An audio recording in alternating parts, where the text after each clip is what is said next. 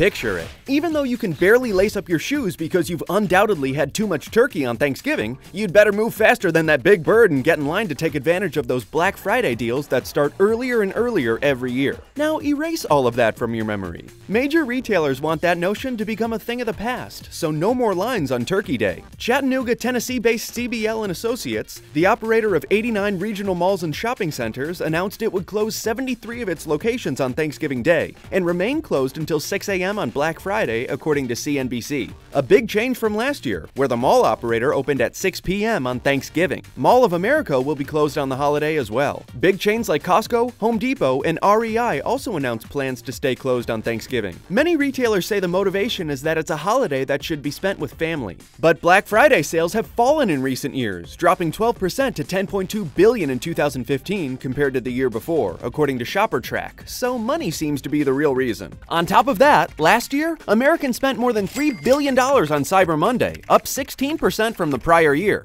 I'm Sean Dowling for Buzz60. Now you know, pass it on.